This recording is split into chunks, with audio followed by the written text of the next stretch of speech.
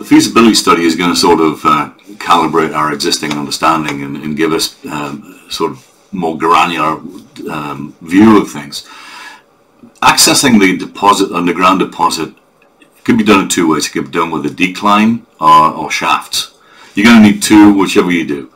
Shafts, obviously they're vertical, but they tend to be limiting in the future and somewhat more difficult to maintain. If you start with an incline, it certainly gives you scope to scale the facility more.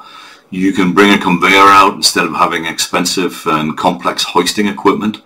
A conveyor bringing salt to surface is just like having a salt factory. And if you need to upgrade in the future, you can upgrade the conveyor. You can put a bigger one in, you can make it faster. Lots of flexibility with inclines, and certainly easier to maintain, easier to inspect. So given the relatively shallow deposit we have here, certainly inclines seem to be the way to go.